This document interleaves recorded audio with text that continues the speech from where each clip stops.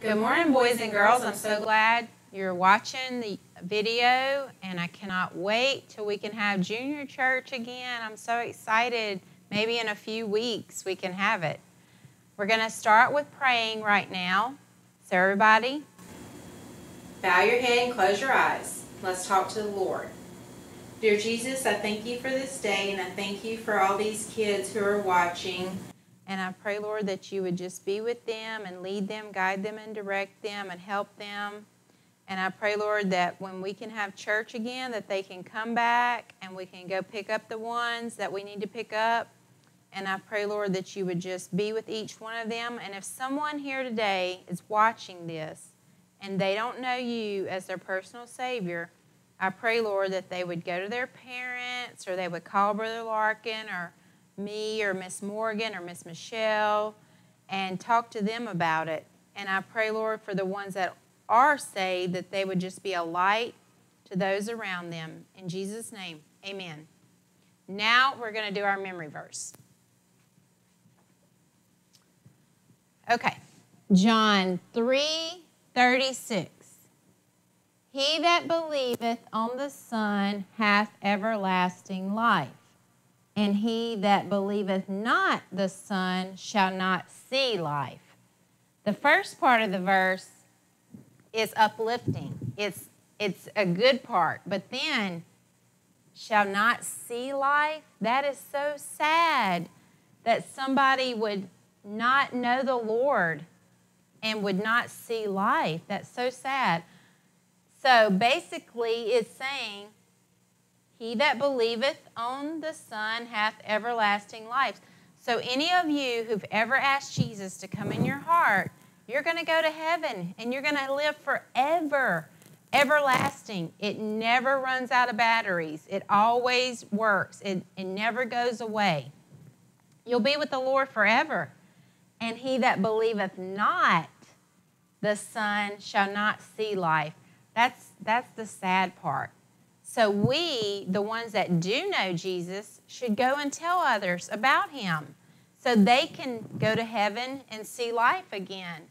So if you know someone like that, you need to talk to them and tell them about how you asked Jesus to come in your heart and how that you're going to live forever. I mean, we all going to die on earth physically, but we don't have to die spiritually. We can go to heaven when we die. So let's go. You say what I say. You say what I say. John 3:36. He that believeth on the Son hath everlasting life, and he that believeth not the Son shall not see life. Let's see. You say it. You say it with me now.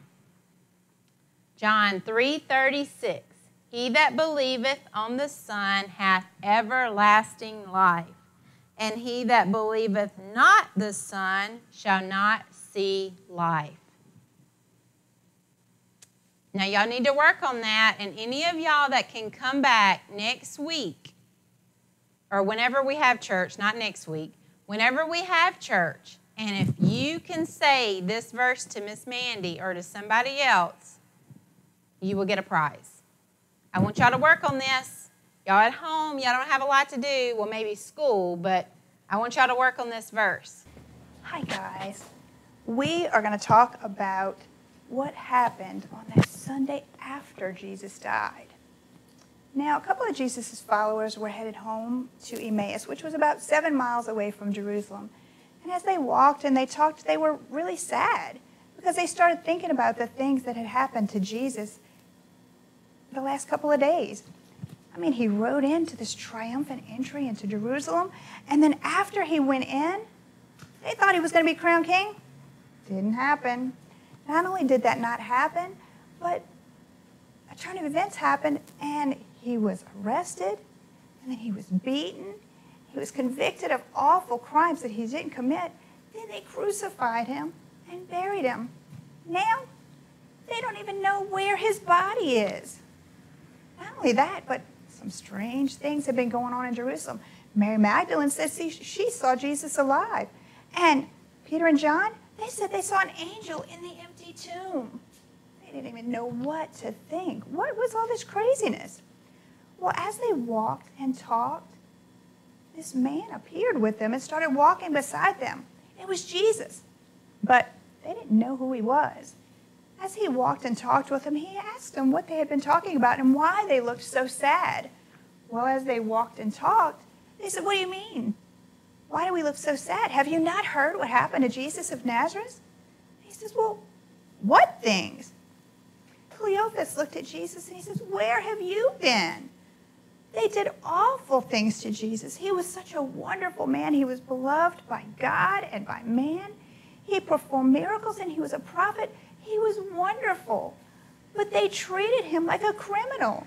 They tortured him and they crucified him and they buried him. Now we don't even know where he is. Well, Jesus said, "Oh, how silly these people are. Don't you remember when Jesus was alive? When he was walking with you, that he told you all of these things were going to happen. He showed you in the scripture. The prophets had prophesied about it and all. Don't you remember? Can you imagine Jesus teaching you Bible study? That's what happened as they walked and talked, but they just didn't know it. Jesus was teaching them all about what the Old Testament prophets had written about him. As they got closer to Emmaus, it was getting later in the day, and Jesus was going to continue going on, but they asked him, "Please stay and eat with us." So he decided that he would sit down and eat with them.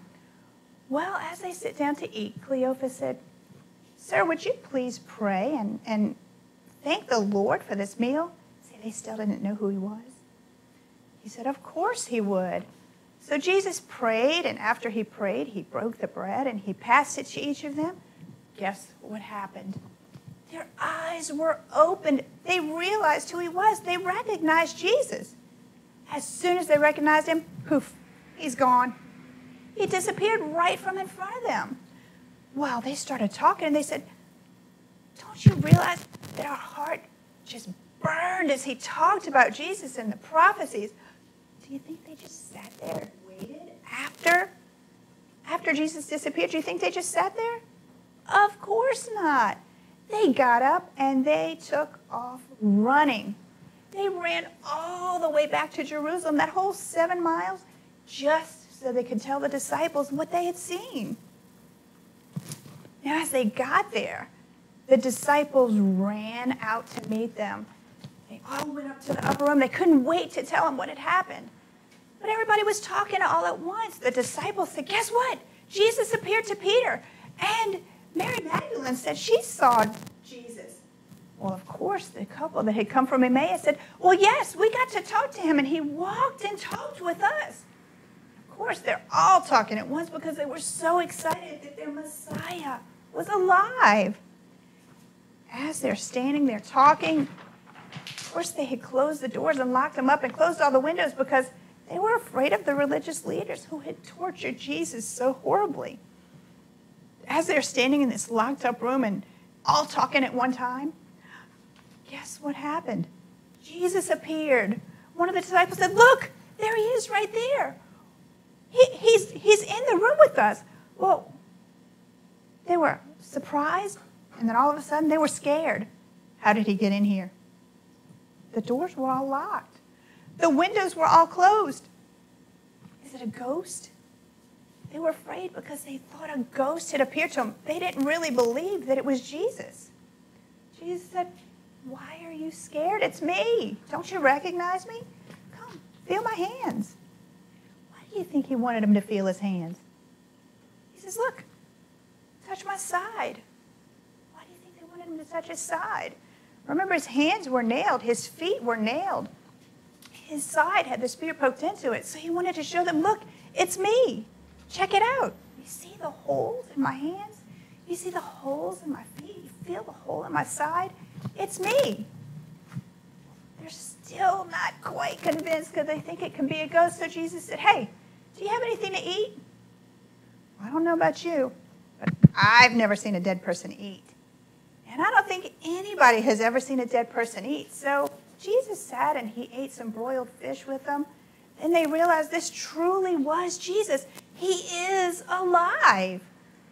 Well, after he had convinced them that he was alive by eating some fish with them, he proceeded to remind them about the Bible stories that he had taught them while he was alive. He said, don't you remember all of the things the prophets said? Don't you remember that they said I was going to be born and come to this earth and be tortured and killed to die for your sins? He says, you've watched that prophecy get fulfilled right in front of you. And then Jesus was gone. Well, one of the disciples named Thomas wasn't there with them when all of this happened.